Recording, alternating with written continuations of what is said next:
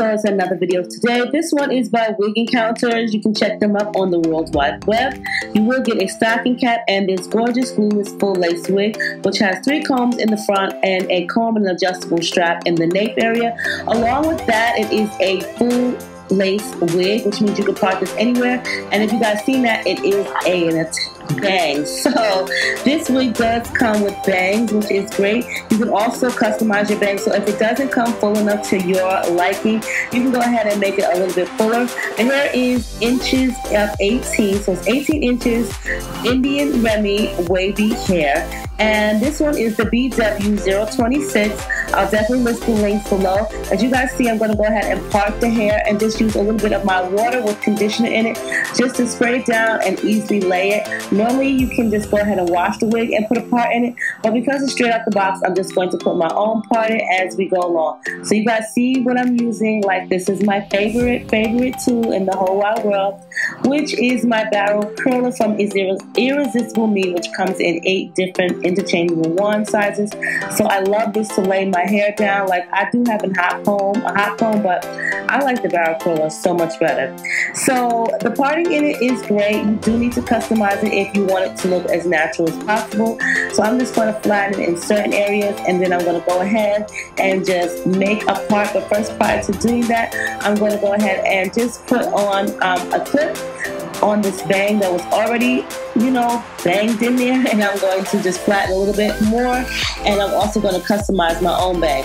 So like I said, you will need to customize it if it's not as full as you would like it, and I don't really think that it's even. So prior to me even going and doing anything, I'm going to just once again press the sides. As you guys see, the hairline does look really great, especially for a straight out the box wig. And normally what I like to do with those sideburn baby hairs, I will definitely customize those by cutting them a little bit shorter, but I'm probably going to leave it just as is for the sake of this video. The lace is very, very light, so it does match my hair texture, or excuse me, my skin texture really good. But sometimes when we do get these lace wigs, as you guys can see, they may not fit us properly, meaning the tabs may go a little bit too far down and the lace may be on our actual ear, so you want to customize them as close as possible. As far as the bang goes, it wasn't even, along with that, it wasn't thick enough for me, so I'm just going to try to even it out as best as I can. It doesn't have to be like a perfect part because no one has seen it if you choose them not to, but I do like it to be somewhat perfect, so that way when I do want you guys to see it, you're able to. So I did my job, and now I'm going to go ahead and cut some of this bang. I did take some of the longer length hairs and I add that to the bang, and so now what I'm going to do is I'm just going to twist the hair and cut a little bit underneath of my eyes, because cutting it too short will not help one bit because it's not going to grow back. So I do like to cut it a little bit longer, so that way I can see how I want it styled. And for this bang, I just want to have it kind of like wispy, so I'm going to go ahead and use my Irresistible Me flat iron along with the curling rod set. So as you guys see, the bang is full. It's not super duper full, but as you know, you guys can always just use your scissors and a good comb and just customize it. Now, WIG Encounters does have some affordable units. They've actually moved it up a couple of notches on their website, meaning I have worked with them when they first was released, and their hair was decent. It wasn't the best thing in the world, but I will say they have just come a lot further in the wig game, meaning their wigs are a lot more natural as opposed to as they first were. So I did spray some of my infamous Aussie, well, excuse me, not Aussie, but Pump It Up holding spray in the super hold. I love this hairspray. It's great for holding your wigs down, and that's what I'm going to do. Normally I will use mousse first and then the hairspray, but because I don't really have to do too much with this unit because it's a bang, I don't have to use both products, so I'm just going to use the hairspray, and this will suffice. It'll work just as well. Now also, you may want to cut these sideburns on the hair because you don't want them too long. A little bit of too many baby hairs is just too many, so I try to minimize it as much as possible because I'm not like a huge fan of baby hairs, but I am a huge fan of this wig, hunties. And look at it, like, it looks so natural on the sides, the lace, everything. Like, it looks like it was customized, but it wasn't.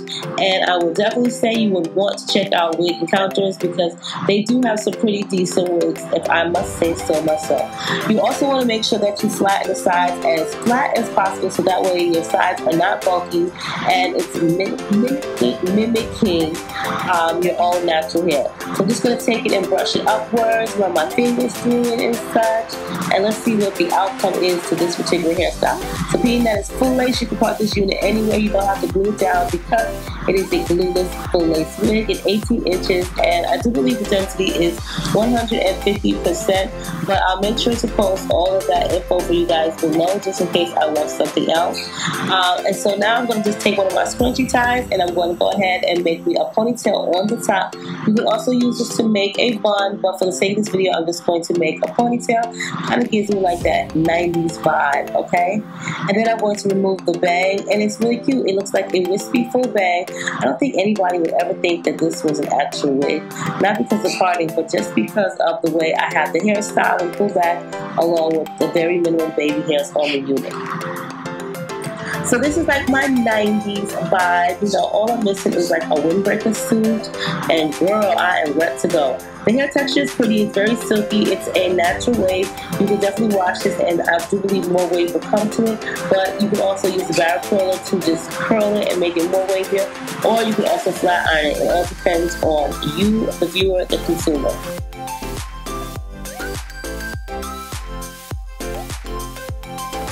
And here I'm just going to give the hair a little couple of extra waves, so that way the wave pattern is definitely on fleek. And I know you guys don't want to see me doing this throughout the entire video, so I will just speed it up and kind of like time lapse to it, so you don't have to see me or watch me doing the whole entire wig. Also, just to make the knots more concealed and invisible, you may want to use some of your pressed powder that is identical to your skin tone. So that way you can just lay it on the knots of the unit, and that way no one will be able to see them. And just a little bit more touch-ups to this wig, and I'm almost done.